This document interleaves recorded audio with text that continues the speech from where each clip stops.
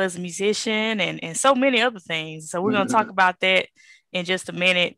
Um, I want to make sure y'all know that at the Bean Path, we do this every second Saturday. We're definitely going to be ramping up later this year. We are doing this virtually because of COVID, of course. But remember, we'll be back in action pretty soon. I hope everybody out there is feeling good. You're feeling healthy.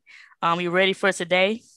We have a special edition today. We're calling this instead of a fireside chat, this is our beachside chat. So I'm at my virtual beach. Joe is at his virtual beach, and we're just having fun. We got clothes on though. It's not that type of beach. We just we're just having a good conversation and talking about technology today.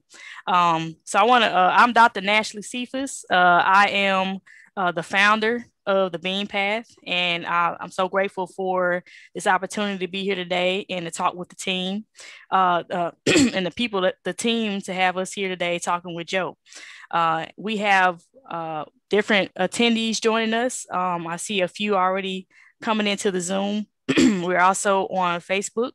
And we'll post the video later for viewing from our website as well as from YouTube. So definitely tell people, share the links, make sure they know that we're here, we're live, and you can also watch it later. All right. So without further ado, I want to introduce my friend, my pal here, Mr. Joe Dent. He is. How you doing, Joe? I'm doing good. It's a little wet outside, but hey. Cool. Look, we got right. Palm trees and everything, islands out there. It's raining in Georgia, but right now, in my mind, I'm on the beach. Right. There you go. So y'all, Joe is definitely like I mentioned, he's an artist. He's also known as 37. Am I pronouncing that right? 37 or 37? Okay. He's a creative artist. He's an Atlanta transplant, but he's born and raised in Columbus, Mississippi. Those y'all don't know, I went to Mississippi State. So definitely all about the Golden Triangle area. I definitely go back there to visit as well. I'm originally from Jackson, but hey, it's all Mississippi love up in here. So national champions. Mississippi State, when you say that from now on, Hell State, and you also went to state for art and science. I know that you do a little bit, and you have some scientists in your family as well. One of them is my line sister, right, Miss Shelley Dent. Shout out to her. Right. And so I know y'all have some beautiful children.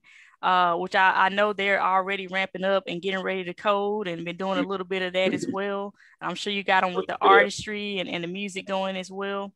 Now, I see where you say growing up in the late 80s and 90s in Mississippi was not the most ideal place for a creative young mind to fully flourish. But you enjoyed every bit of it growing up there. So I want to just talk a little bit about, let's talk about that growing up in Mississippi and how did that, influence or shape, who you are and who you became today? Well, like I was saying, growing up in Mississippi, like I tell everybody this, like I wouldn't want to grow up in no other place because it kind of teach you a lot, about life. I always look at Mississippi as a microcosm of America and this whole country. Like it gives you, it makes you well-rounded and it makes you respect a lot of things. And so, like I said, growing up just as a creative child, I've been around music and art my whole life. Like I started playing drums at 7 at church. I was drawing ever since kindergarten, like just always into creating. Coming from Mississippi, sometimes those avenues aren't really open, like you would see in bigger cities. You just don't have a lot of resources. It's just not you don't have a lot of influences, like say like a city like Atlanta, where you have tons of people who've gone on and made great strides in the arts and entertainment for a young person to look up to and be like, hey, I want that guy from my street. If he can do it, I can do it. So absolutely. That's what I mean about, growing up in Mississippi, we just, it's not a derogative thing, but Mm-hmm. we just didn't have those resources, and we just didn't have the people to really look up to and to aspire to be like, hey, if he did it, I can do it. You know what I'm saying? That's important. You know what I'm saying? Representation. And so Absolutely. that's kind of what I was meaning by that. But like I said, I wouldn't want to grew up anywhere else but Mississippi, you know. So that's just kind of what it is. Yeah, yeah, absolutely. So like I know everywhere I go, I tell everybody I'm from Yeah. Mississippi and I'm like, and they, some people are like, oh, I definitely understand, y'all are some strong people. Mm-hmm. A lot of the civil rights movement started in Mississippi. Fannie Lou Hamer, Medgar Evers, before it was even, as widespread in the Atlanta area, even. Right. So a lot of those roots are there, very strong people. And on the other hand, sometimes when you say you're from Mississippi, you get people that are like, oh, y'all, racist and all that. Yeah. But I think it's something to be said about, the strength of the people Yeah. coming from there, how talented we are, how multifaceted we are. Right. Tell us about some of your early, musical and artist inspirations coming from Mississippi. Well, as far as like art and music inspirations, like me, man, like I was just saying, I grew up in the church. Like my mom is a minister. Like we went to church Sunday, Wednesday, and Friday and Saturday if need be. So like I always grew up around gospel music, and so that gospel has always been a big influence. You know what I'm saying? As far as like musically to me, like you from Jackson, the Canton Spirituals, the Jackson Southern Air, like this was, Oh yeah. you know what I'm saying? This is what my daddy was listening to, you know what I'm saying, every Sunday when we get up, get ready for church. But like I said, as I kind of grow older and growing into myself, like I was born and raised in the hip hop, you know what I'm saying, generation. So like you think about 89, 90, I'm probably like kindergarten. My brother, he's going out to college. He's coming back home from Alcorn with, you know what I'm saying, the Snoop Dogs, the Two Shorts, you know what I'm saying, like all these these early 90s hip hop groups. And so that early hip hop mixed with that gospel, it's a strange combination, but that's kind of where my influence, you know what I'm saying, lied. And like I said, just growing up in the hip hop generation, UGK, you know what I'm saying, the Triple Six, Mm-hmm. and Outkast, Atlanta, all these different type of Southern artists really like, you know, it really crafted my musical, you know what I'm saying, side. I mean, as far as like art, it's crazy because I really didn't understand or get into art until I got to college. You know, I always could draw. I always was good at drawing and stuff like that, but I didn't really know about art. Only thing I knew about art growing up was Bob Ross. You know what I'm saying? Mm-hmm. Like see Where Bob that Ross, where that tree at? How that yeah, tree look? you know what I'm saying, little happy clouds, you know. So that was my influence as a young cat growing up in Mississippi. Was like Bob Ross because he was on TV. That's the only thing you've seen. So like when I got to college, that's when I started learning about like artists like Basquiat and, you know, Keith Haring and that movement in the 80s and everything. And you know, just even fine art, like, you know, the Picasso's and all these things really didn't hit me till, you know, I'm an adult, you know, some young adult. But so just having the experience of learning some of these things late in life, it just taught me to appreciate it more. So like that's kind of where you know what I'm saying, where I'm at as far as like influences on art and music and stuff like that. Yeah, yeah, yeah. I love it. That's so true. I kind of got the Bob Ross afro going Yeah, on yeah, I see right you now. right. Yeah, yeah. You told me Uh, about it. yeah, So yeah. We could have coordinated a little bit better on that. Uh, but no, it's all. It looks good. It looks good. I like the fresh the yeah, braids there. word. So I know that you actually um, you're into illustration and Mm-hmm. painting. Right. You're a beat maker, you're a producer. You mentioned right now that you had some current projects going on in terms of children's books, animations, and even on the music side, some projects. So tell us a little bit more about what you have going on here right now. Yeah, I'm kind of always working. Like I said, I do a lot of freelance graphic design. So like I'm always working on clients with logos or promotional stuff. But as far as like big projects, I'm always kind of ongoing with like two or three like major, contacts and clients. So right now I've been working with Chef Marlowe. He's a chef here in Atlanta. The dude is like hands down probably like the most talented guy when I know it's come to cooking. Like I don't eat a lot of stuff. This dude will make stuff and I be eating it and I'll be like, man, you know what? Like it took 20 years for me to eat certain things. Like the way he chef it up. Right. So like I handle all his, as far as his marketing, the website, anytime he needs any kind of promotional design, like I'm kind of his guy to go to. So that's ongoing. And through him, he connected me with his business partner and friend, Anthony Wilkes, who has he has a company, a foundation, the Logan Wilkes Foundation. So it's a nonprofit here in Atlanta. He does a lot of things with the kids in the school system, as far as like just healthy living, healthy eating. And so a friend of his, a lady, Miss Cadwell, and her daughter wrote a book, Aaliyah Adventures. And so I've been illustrating this children's book for her in this series. And we just dropped we just finished a coloring book that'll be coming out, pretty soon. And so that's kind of two of the main ones. And then like I also work with an Atlanta artist here, Scotty ATL. Just as far as anything creative with him is on a daily basis. I'm working with him. So he has a grill shop. He just opened out in LA. He has a Gold Grill shop here in Atlanta. So I handle a lot of the marketing material for that. Any kind of issues on the website, rollouts. We also just dropped an album back February, Trapping Gold. So as far as that, I help with the rollout, the album cover.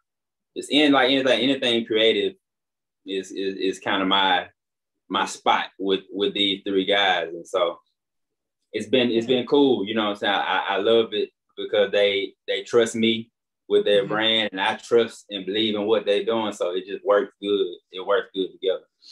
Wow, that's amazing. You've done so much album cover designs, marketing. I heard that website. You snuck that one in there. So let's transition a little bit. So, obviously all these things what we preach at the Bean Path is that pretty much whatever you do, you're gonna need some type of technology. You're gonna need to know how to do some type of website or code, even when it comes to social media. You talk about designing things and graphics. I'm curious to know, and for others out there interested in, going into these more artistic fields as freelancers, tell us what tech tools do you use and software tools, and what are some of your favorites out there, maybe even some that you don't necessarily like as much. So maybe talk a little bit about that. Yeah, as far as like tech and where it's going with art and design, it's like, man, it's moving so fast. You know what I'm saying? It's like I'm from an era that was like in between like print and like traditional design when it comes to like magazines and just print material. And then the internet hit, and like everything, you know what I'm saying, kind of changed and shifted. So I kind of seen both sides of it. But like technology, it plays a huge role especially in design and art now than I think ever. It just makes your workflow so much easier. I can remember it's about 10 years ago, or close to 10. I was doing the album cover for Scotty ATL. We did a project called Faith, Forever Atlanta in the Heart. It was hosted by DJ Burn One. It was like 2012, I think. And I did all these art pieces. I had to draw them out.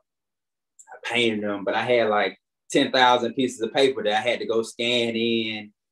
Now you got an iPad. I can just bloop, bloop, bloop, bloop, bloop, and like do that in like half the time. So technology is really like, it just sped up the workflow of designers and illustrators to the point to where you can get your ideas straight out of from your brain to, you know what I'm saying, to this piece of equipment with no lag time. Like it's to me, I think that's the best part about right now. It's like being able to have an idea. You can whip out your phone, whip out an iPad right where you are, couple of clicks, and boom, you know what I'm saying? You have it right there. So I think with me, that's the biggest part. So I use a lot of apps on my iPad. Like Procreate is is one of my main apps I use. I also use this app called Infinity Designer. It's like I switched over to it like probably a year or so ago because Photoshop doesn't really have an iPad app. Well, it has it, but it really isn't like the full-blown Photoshop. But I found this Affinity Design. It's like, oh man, this is something new, and it's just like Photoshop. So I've been working in that a lot. Adobe Illustrator, and these kind of basic stuff I kind of do a lot. But as far as like I said, app, it just makes everything easier. You know what I'm saying? It just the workflow is so much quicker now than versus 10 years ago when you had to actually go scan in textures. You had to like really, you know what I'm saying, scan everything that you need. You had to scan it in and cut it out. It just takes all that out of it, you know what I'm saying, the equation that you, like I said, get an idea straight out, you know what I'm saying, to the pad. So I'm loving it. Gotcha. Yeah, no, that's good. And I guess on the music side, are you more like a Logic person or any other tools that you use? As far as like making music, I use Native Instruments, the machine. Okay. So that's kind of been what I've been rocking with probably last about 6 or 7 years. I started out with Fruity Loops, kind of like every producer who's ever started in this era of digital, you know what I'm saying, music making. Fruity Loops was the main thing you learned. And like I said, kind of saying the same thing I was saying about the art. I come from this weird era where I remember the reel-to-reel recording in the studios, like the Cadillac Records type deal, where you wires everywhere, and it's like now you're on the computer, you got 1,000 plugins in a folder. You know what I'm saying? Where like I said, 20 years ago, that would have took a whole side of your house to fill with different pieces of equipment. And so I'd say it's just technology has made your workflow so much better when it comes to creating, whether it's music or whether it's art. But like me on the music side, like I use Native Instruments machine, and it's what I like about it is it's kind of the same thing like what I was saying with the Procreate. You get your ideas out. You know, I can hear a sample in the car. You come home, boom, put it in, chop it up, and like within an hour or less, you got a beat. You know what I'm saying? So, like I said, 10 years ago, that took you 2 days. Yeah. I was so you know, again, technology, it helps you do things. It's supposed to make your life easier. And I know there's some situations where people, you know, misuse the technology, you know, and things like that. But it's intended to be a tool. And the more that we educate ourselves in our communities about these tools, you know, the more we can take off. You know, maybe you are your son or your daughter or whoever's listening out there. Maybe you are the next big producer. You just haven't gotten acclimated with a certain tool. And I was actually watching a interview one day on YouTube. It was the Clark sisters were giving this interview, and they were saying that, you know, back then you didn't have like recording, you can have tapes to record on. And so whenever their mom, Dr. Maddie Moss Clark, whenever she had something in her head, it could be 2 o'clock in the morning. She was like, "Okay, girls, y'all come." They were telling the story. They were saying, "Okay," she would come and wake them up 2 in the morning and like, "Come on, y'all, I got to get this out of my head. I need y'all to get these parts and sing." And they be like, "Oh, mama, please," but they had to get up and they had to learn the parts, and that's her way of recording the Right. music Yeah. back then. So Yeah. just amazing how far we've come, and good thing that we have technology, at our hands. And just I'll pause real briefly. Anybody who has any questions, we'll switch over to any questions that may be from the audience in about 10 minutes or so. So feel free to write your question in the Q&A if you're on Facebook or other platforms, or right here on Zoom. You can put it in the Q&A, and we'll make sure we get your questions answered today. All right, so I wanna kind of ask you some more questions around uh, so in today's world, it's very difficult for people to get going, to get started. I know that there's could be a lot of challenges, especially now, especially after last year. Right. I think they said artists were some of the first people to struggle, and to be, even the big name artists, they're so used to having shows. We had to stop that. So just in general, I'm just curious, what are some of the biggest challenges in the tech and art industry, or the music industry, Mm. and what are some ways that you work to overcome those challenges?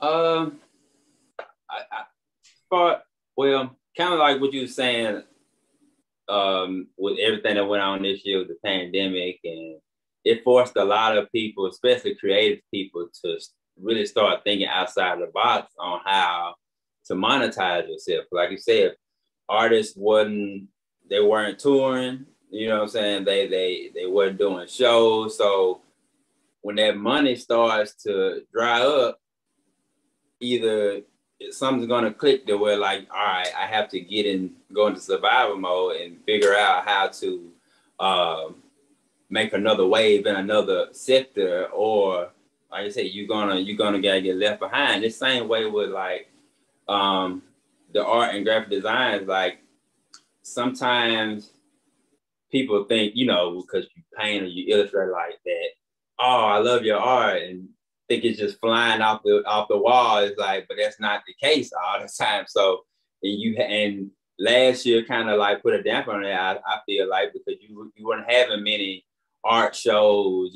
People weren't out, and so you have these people creating these pieces, and there's no way to get them out. So it forced artists to start thinking in different ways, and how to start really monetizing their art on the internet, and in ways Mm-hmm. that, just a little bit less traditional than your typical galleries and whatnot. So I think the that like I said, the pandemic kind of showed a lot of people on the creative side that you have to kind of diversify Mm-hmm. yourself when it comes to your creativity. You really can't get locked into one stream and thinking that's going to be safe. So I think that was a hurdle that a lot of people were facing, just trying to figure out how to maximize, what I'm saying, their potential and their creativity, to where it can still sustain them when things kind of go, what I'm saying, go left. So uh, that's kind of what I took, what I'm saying, from as a challenge. Yeah, yeah, yeah. And I know that if a lot of people, again, they had to uh, learn more about technology. They had to, like you said, start Yeah, selling things online. I think I was just visiting on the Gulf Coast, an old record shop. They were like, they actually made more money than they've ever made last year because they switched to online sales. Because yeah, nobody's coming into the this is vinyl. They were right, selling vinyl.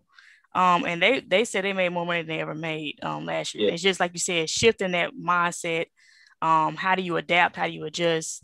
yeah. And then use these tech tools to get to where you need to be. And that's like I said, that's a challenge. Because sometimes I think with as creative people, that I know for me sometimes it's hard to, like, shift your mindset. You know what I'm saying? Especially when it's a field that you're not really comfortable with, and you don't know a lot about. It's like you don't want to take a leap and risk losing it all. So that, like you said, but it's necessary, what I'm saying, to take these leaps because it pushes you further into the direction that you need to go to be successful. So I definitely agree with you. Like I've seen the same thing on the music side, like even with the explosion of like NFTs now, you know, and just how this whole new world came about during this pandemic of digital art and how artists had to rethink how, you know what I'm saying, how art will be sold and created from now on, you know what I'm saying? And I think that was a product of getting out of that comfort zone and pushing past that hurdle of not being able to create in a traditional way anymore. Yeah, and in terms of NFT, you give a quick description of NFTs or how you're describing it for those who may not know what that is. So honestly, I'm kind of new. No, I get you. But you know, NFTs it's a way that artists can create digital assets, and they have this, like you said, this blockchain technology. If people out there, you in the tech world, you know what blockchain technology is, and where you're able to mint and pretty much just stamp your digital assets. Because up until now, you put something on Instagram, you draw a picture, you put it on Instagram, and it's out there. Anybody can go click and save it. Anybody can grab it. You know, it's no real authentic certificate to go along with this digital asset. So now with NFTs and just the whole blockchain movie, you can like stamp each piece of digital artwork you have, and in turn sell them on marketplaces where it's working in the I mean, if you familiar with crypto, the Ethereum coin base, and people are making tons of money in the new space in this art world, all because, like I said, the technology has allowed for, you know, a new space to be created. So, right. And it's a new thing. Like I said, I'm fairly new. My homie DJ Burn One actually is the guy who kind of like put me up on it. Like when it kind of first hit, he called me. He was like, "Hey man," and he was just like, he was so excited about it. And I was like, man, I went and I started looking it up myself, and it's like, man, it's the next wave. I feel like as far as like creating in a digital space in a digital world. So yeah, and I know that a lot of people, if you're familiar with the NFT, and it's just basically like you said, like a stamp of the way you can stamp your stuff that's online. If it belongs to you, if it's your artwork, almost like a little hidden fingerprint or a hidden signature, so you can always trace that back to you, no matter what. So if somebody tries to sell it, you're gonna get a cut. And if they sell it, you're gonna get a cut. And if they sell it, you're gonna always get a cut because your signature is always tied to it. Which is kind of cool when you think about it. It's all made possible with the blockchain technology, which is the same technology that you know, Bitcoin and all these cryptocurrency, which is popular now, is being powered by. And if you might have seen, I think it was LeBron James, him dunking, his NFT, whoever took that picture, that photographer, and he worked with LeBron too, I'm sure. I think they ended up selling it for some like billions of dollars. It's just a picture of him dunking. It's cool though, because what I think is early in the game, so it's still a lot of skepticism out there about NFTs and cryptocurrency and where it's really gonna go. But the idea of now artists being able to really be compensated, you know what I'm saying, for work, but for so long, like photographers, illustrators, you get this tag put on you as a starving artist, you know, that you know, your artwork is supposed to come from your heart and your soul, and the money will come. It's like, I don't know about that. Like I want to get paid too. So this is really allowing for artists to really collect some checks in the art world. And like I said, it's crypto based, so the future of it is like really unknown, you know. So it's a guy. it's an artist named Beeble, I think his name is.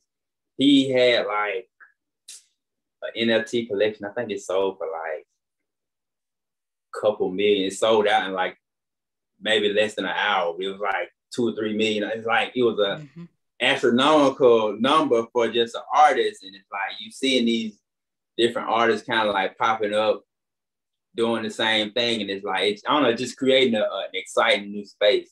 Even on the music side too, I think it's gonna creep over there because, like I said, it's like we think about royalties and the nature of the music landscape and producers getting paid and artists getting paid. Like that's gonna, I don't know, it's gonna put a curve in the music industry. I think sooner or later once they really tap into it and figure it out. So it's exciting.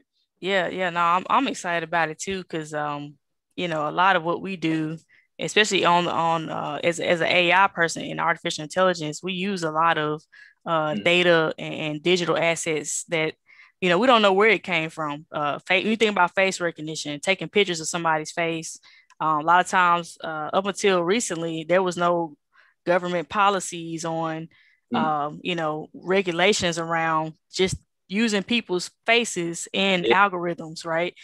And so now, you know, like you said, with things like NFT and digital signing, you can maybe trace some of these pictures back to these people and maybe say, okay, hey, your face or your speech or your handwriting or whatever it was is used in this algorithm. Maybe we can start compensating you for that. So that's just now that's my idea. Now, if anybody out there, take that. Make sure I get a cut off of it. I need that. All right, man. But all right. So I'm curious now, because it can be difficult to be an artist. I know you have a family. You're also balancing several other things, and just how do you find the work-life balance? You know, how do you manage to do it all and still have your creativity not go crazy because, you know, something's not going wrong in other parts of your life? But yeah, how do you keep it going?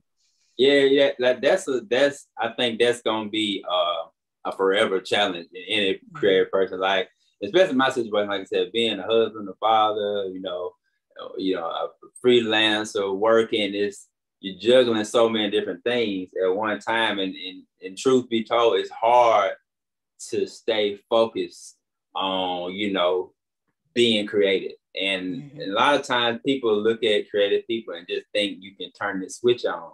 You know, like, oh, you're good at drawing, you're good at Photoshop. Just, oh, you want to take, you know, and it sometimes like that, and sometimes it's not. Just like you have to draw inspiration from places. And so, like I said, it's a difficult thing to do. Me, I kind of like try to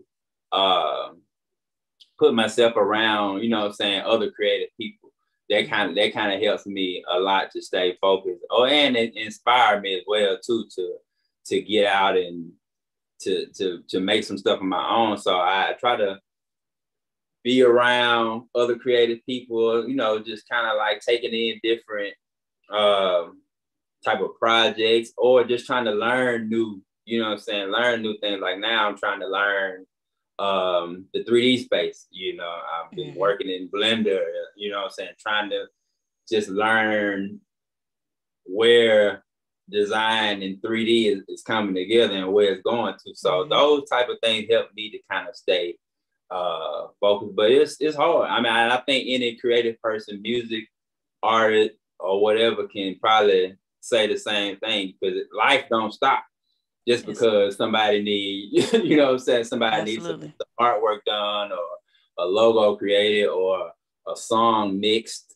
or, you know what I'm saying, like the things around you is not gonna, they don't care that you got a deadline. Like your car breaks down or your child gets sick, the client doesn't care, but you have to find a way, you know what I'm saying, to push through and still meet the demand. So it's a crazy circus, but you know, it's one of the things. If you get into the creative field, you kind of just got to know these things you're gonna have to juggle with. So, but I hope that I'm managing it pretty well, you know.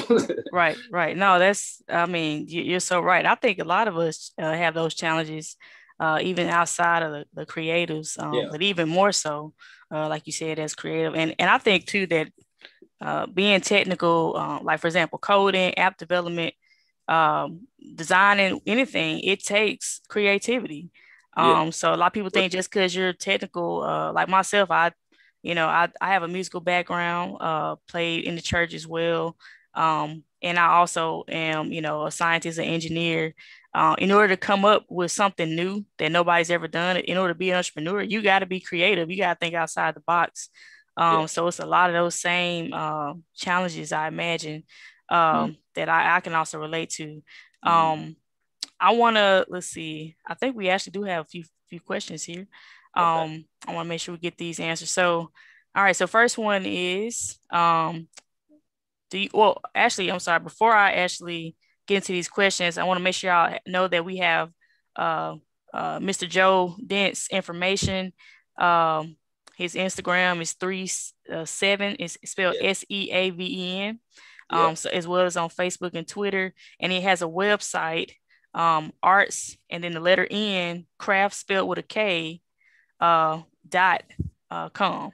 So you Mm-hmm. can check out his website. You can check out all of his apparel on there, some of his artwork as well as some amazing pieces on there. Please definitely check that out. Right. All right, so now we're gonna. I think we put those in the chat too. Yeah, so we'll have those. We put those up in there. Yeah, we did. All right. So let's get to our questions from the audience now. So this one I think is from Facebook. So Mr. Joe, do you have any online art shows? If so, where on the web can I find them? Online art shows, I don't have anything like that. Like I said, I do have the website artsandcrafts.com where I have some illustrations and things up, and Mhm. I have a couple pieces of apparel up, but that's kind of where I've been posting a lot of my art. You can check out my Instagram. It's 37. It should be in the chat. I post a lot on there. I kind of slowed up, you know what I'm saying, as far as with the pandemic and just kind of juggling some other things. So, but I'm getting back around to posting more consistently as far as content and trying to get inspired to create, you know what I'm saying, more. So check out those, and like I said, connect with me on Instagram, and I just kind of keep you updated through there. Yeah, yeah. He definitely has some stuff on there. He's done some other interviews and things too. Definitely check them out.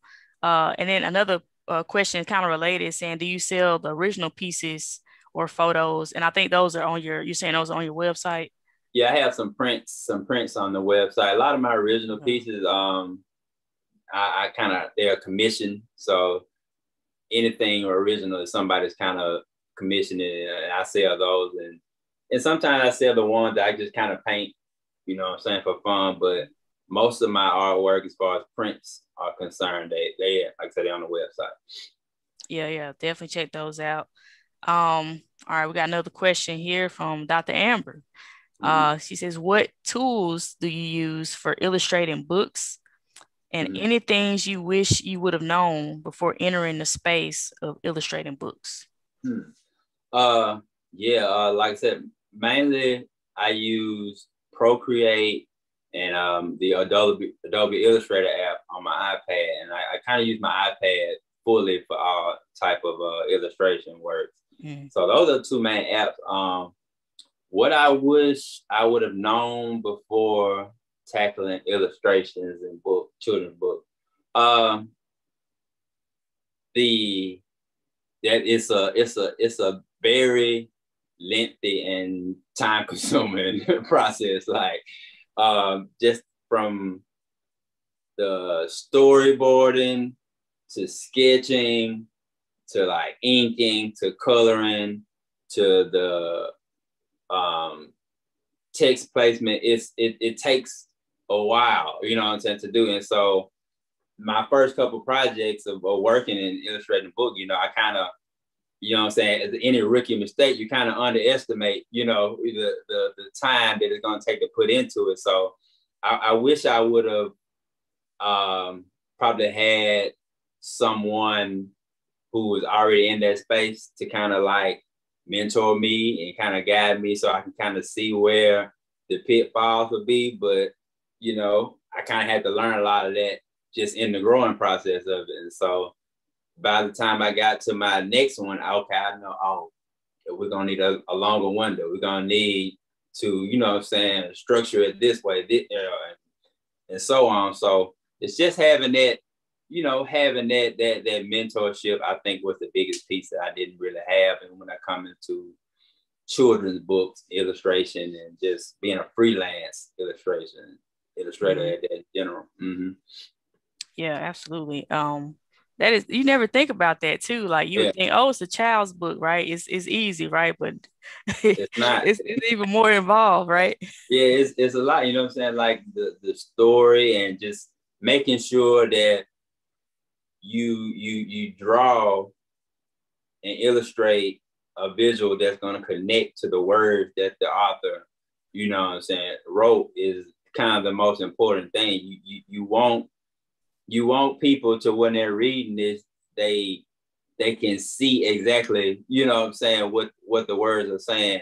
And that's a big, that's a big part of it. And it takes, it takes time to kind of sketch those out, make sure you're getting the right composition and right text placement. You want everything to read fluid. So it's a lot that goes into it to get the final product. But I enjoy the end product when I see the kids, posting about the book and saying they love it. So like that all kind of makes it, worthwhile. So it's cool. Mm-hmm. Yeah, and I'm sure once you're done with some of those additional projects you're working on, we'll be able to see those, order those, take a look at his artwork as well. Yeah, okay. The Aaliyah's Adventures is on Amazon. Also, my partner, Chef Marlo, I worked with him on a cookbook. And so he has a cookbook. It's also on Amazon. You See the Flavor, Volume 1. So yeah, y'all can go in there and check that out. Support them, man. They doing good things and helping out a lot of people. You know what I'm saying? So will do. I definitely check it out. We got another question here. It says, do you think that because of the pandemic, you've made more money than before? And what are your plans for keeping your popularity? And this is from somebody on YouTube. Okay. Yeah, during the pandemic, I think a lot of people made a lot of money. Like it's funny. And I was reading an article the other day, and it was really high among Black business owners that, a lot of Black business owners made more gains in these last year or so than, were previously. I think for me, I definitely seen a rise in people starting businesses. So I've been doing a lot of logos. I've been seeing a lot of people promoting their business more, being active. So I'm doing a lot of, promotional designs and whatnot. So that definitely kept me busy, which in turn keeps me, keeps me paid. So that part of it. But as far as the future, my popularity, I don't know. I kind of don't really like the spotlight a lot, but a lot of people have been telling me lately that you need to get out there, So I'm sir. You need to get out there. Work on, my stage presence and just being out here on the internet. So I think you'll see a lot more of my face. I want to start doing more of these, talking, having conversations about art, having conversations about music. I'm definitely going to get back into painting and drawing more, just creating more content. I think is what's on my plate kind of going forward, giving people more. So two things you said there made me think. So one, like you said, when people were at home during the pandemic, a lot of people were laid off, or a lot of people just had additional time. They started forming other businesses. Yeah. The entrepreneurship game is alive and well right now. And like you said, that benefits you because now you're designing more logos, you're designing more social media templates or what have you, more websites are coming out of that. And again, it all goes back to these tech tools that help enhance your business or make your life easier. So that's great to hear that was a resulting thing for you. And also if y'all just follow Joe, or just look at a couple of his posts, like they will leave you thinking about life. Like I was like, whoa, what did he just say? Man, that was deep. Yeah. And he'll just be driving in the car, like, I just want to say two things, y'all. Bam, bam, Yeah. bam. And I'm like, what, man? You just like I appreciate that. It ain't, I'm just type person, man. Like sometimes when God puts stuff on your heart, you got to put it out there for people because mm-hmm, it ain't nothing for you. You know what I'm mm-hmm, saying? Always somebody out there that's they waiting for a seed to get planted. So that's kind mm-hmm, of my, what I'm saying, mission. I feel like even in my art and in music, it's just it's bigger than me. And so the stuff I create, I try to create something that got some depth to it. Like a lot of my pieces, um, it's like I said, it's about things that kind of went on in my life or things I see from other perspectives or other people like that they maybe can't express it, but I know how to visualize it. So mm-hmm. I'm always trying to get people to, think beyond kind of what you were given, Mm-hmm. especially like say coming from Mississippi and how sometimes you can get stuck in a mentality and a mind frame Mm-hmm. that won't allow you to think beyond, what I'm saying, what you can see in front of your face. So yeah, I just try to keep it real, and I'm Yeah. glad, that is I always say if it's just one person get what I'm talking about, then I'm good, you know what I'm saying? Yeah. But Yeah. Nah, it's that what that's so true. People who live in places, this is across the country, this is across the world, really. If they word. don't have access to certain things or certain people in their communities, in their environments, that's the beauty of leveraging a tool like social media. You can Yeah, be exposed to so much more. You can go visit the aquarium, that you've never yeah, been to, or you can listen to a philosopher. We got so many platforms now. It's really no excuse not to get the information that you need, or to, yeah, or to find the people that you need.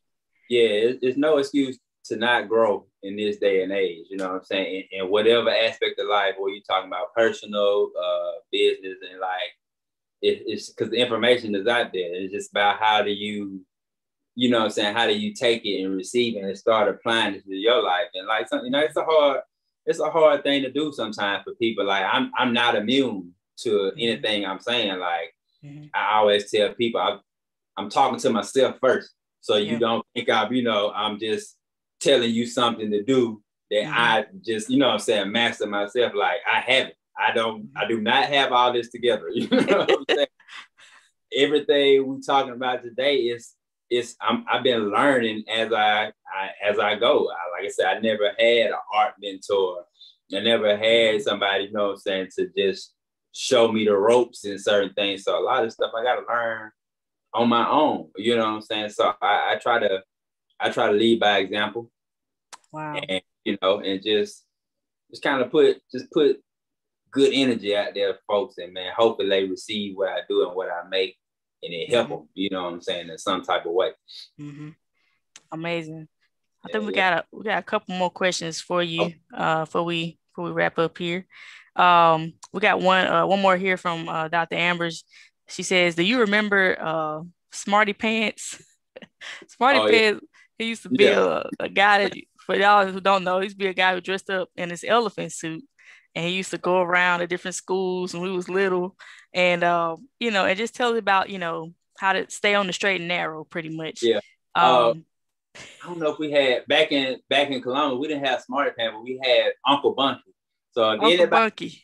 if anybody from the Golden Triangle, you grew up in the '80s, you knew who Uncle Bunky was. He was the character drawer for the Lowndes County Sheriff Department. So like he was the guy who drew like crime or something happened. Oh, He was a sketch artist, but he had like this TV show in on Saturday morning. I guess you could say this probably was another influence of mine, but mm, he used to have all these kids there, and like what his thing was, he would say, what do you like?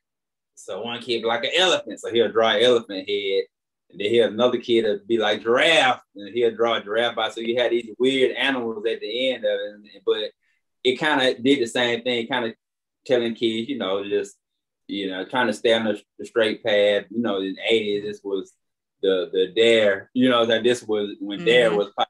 So like it was that positive reinforcement through art with Uncle Bunky. So yeah, you from Columbus, Star or West Point, you know about Uncle Bunky for real. Yeah, the drug awareness era, you know, don't do drugs. Yeah. I guess how do you think your work can impact youth, especially for example, youth in Mississippi, maybe? Or do you have any aspirations around that? Yeah, I definitely want to, you know what I'm saying, be that person that you know that people can look up to from my area, especially, and you know what I'm saying, Mississippi in general, that they're like, hey man, Joe went out here, he, you know what I'm saying, and he shot his shot, and he, you know what I'm saying, he tried it. Even if I don't get to the level of success that I feel like I need to be, I know that somebody behind me seen me, and maybe they gonna carry the torch further. And that's kind of, you know what I'm saying, that's kind of really what matters, is like the torch keep getting carried. You know, I feel like in my situation, coming from, you know what I'm saying, Columbus, you know, I hope I sparked some interest in graphic design. I know a couple graphic design, young talented people around there that came after me that's gonna do way, you know what I'm saying, better than I ever can imagine, and I'm proud of them, you know what I'm saying, for what they're doing. So yeah, I definitely want to try to be that representation, you know what I'm saying. Yeah, somebody was also asking about, you know, now that you are an expert, you're a subject matter expert, they were asking if you ever think about teaching or you know, doing summer camps, or if you ever attended any that, you know, that were helpful. I you know, I come from a family of educators. My mom was an educator. My sister's a teacher. I have two cousins who are in, you know what I'm saying, education. So it's always been something that kind of been lingering, you know what I'm saying, around. But I shouldn't say this about myself.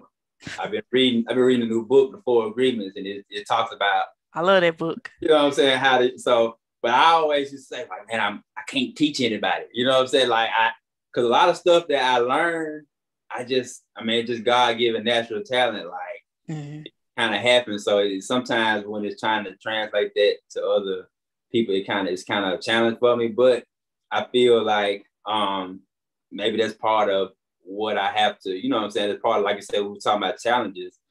That's something I have to kind of through, especially if I can reach a certain demographic or a certain group of people or kids that maybe feel like the other people feel like, or society feel like it's unreachable. You know what I'm saying? I want to be, you know what I'm saying? I want to be that person that, hey, at least I can say I helped in that area. So yeah, you know, I think in my future, you know. We looking forward to many great things from Mr. Joe Dent. And I'm gonna hold him to it, y'all. I'm gonna make sure. Put me to the fire. we got one more. Let's see, one or two more questions. Miss Rhoda Yoder. Hey, Miss Yoder. It was one of my old teachers in my old school. She says, I'm listening to how little from the arts world you got growing up, but how successful you were, you know, despite any of that. And she said she taught in Jackson Public Schools. She retired principal from Jackson Public Schools. And she wished that, you know, the schools probably would have offered more to support you. And so she's asking here, she loves what you're doing. And is there anything you wish you had in K through 12? Probably more trainings, or let me know what you think. Yeah, I think like she said, I think with arts, it seemed like it just wasn't the emphasis wasn't put. You know, we live in the South. We're from Mississippi. Like, in school, your emphasis is gonna be put on your sports. You know what I'm saying? It's everything kind of like sports driven. And so with the creative side, you just didn't really have a lot of resources funneled, you know what I'm saying, to art classes, or, you know what I'm saying, after school programs for kids, you know what I'm saying, who wanted to draw and paint. So I think growing up, that kind of, you know, that was missing for me. You know, it's just having those outlets when when I, you know what I'm saying, I'm feeling creative, that I can go to, and having those mentors in place. Because that's the other big part about it. Like, if you don't have these people who've been in this field and know these things, you can't. It just makes it, you can do it, but it just makes your journey so much harder. Like, when I got to Mississippi State, I was so thankful for like my advisors and teachers, and because they you know what I'm saying, exposed me to a whole new world as far as design and art, and they were there to like guide me, and they seen my style and talent, and they were able to mold it and help me understand how to mold myself into where I'm at today. So yeah, that I keep harping on, but that representation and mentorship in these, you know what I'm saying, areas that's kind of underdeveloped and not really focusing or have resources aimed to creative spaces. I think that's the biggest key, especially in Mississippi. Like, I feel like there's so many creative people, you know, but we lack the infrastructure and the resources that a lot of major metropolitan cities have. And if we had that, we would be blowing a lot of these people out of the water. I'm positive.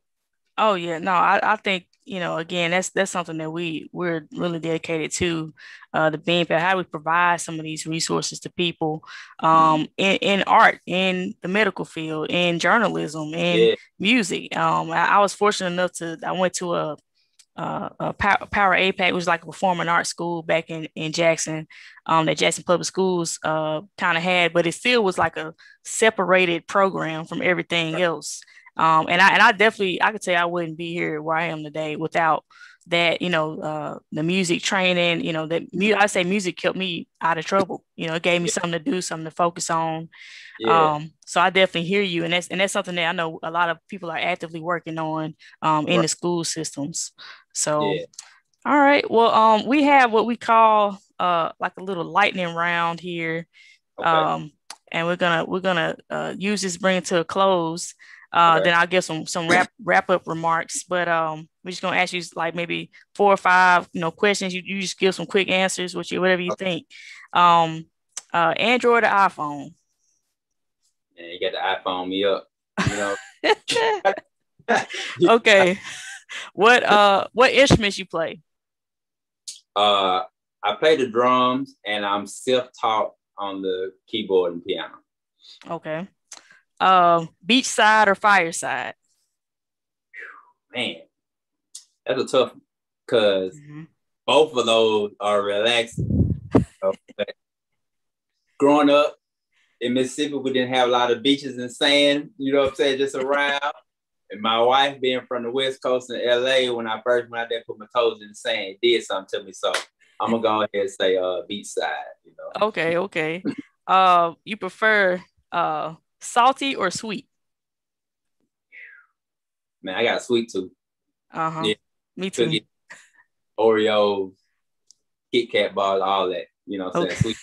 Sweet. Oh man, okay. So last thing, last words of advice. Last words of advice for creative people, man, just keep going. You know, it's gonna be a challenge. It's gonna get times where you want to like stop and give up, and like everything that you seem like you draw or you create is trash, and you just can't get in the groove. Like, keep going. Like, draw through it. It's something I kind of say, you know what I'm saying, too. Like, keep drawing through it, keep creating through it. And sooner or later, you're gonna find your sweet spot, you know, but it all comes through having perseverance and just keep trying. So amazing. Amazing. Thank you so much, Joe, for joining us today. You know, we really appreciate this. I'm sure there's many artists and creators out there that appreciate everything you've been saying and all the wisdom you've been sharing. Definitely, again, if you want to reach out to Joe, check him at 37. It's spelled the number 3 and then spelled SEAVEN on all social media platforms. And also check out his website, arts in the letter N and craft spelled with a K, .com. And for those of you who are listening today, if you want any Bean Path merchandise at the beanpath.org/shop, all the proceeds go towards the Bean Path. You can use the code July Beans for 15% off. For free shipping, get you a t-shirt, or a mug or a hoodie or something. We definitely appreciate that. So again, thank you so much, Joe, and Yeah. we'll see y'all next time. Yes, sir.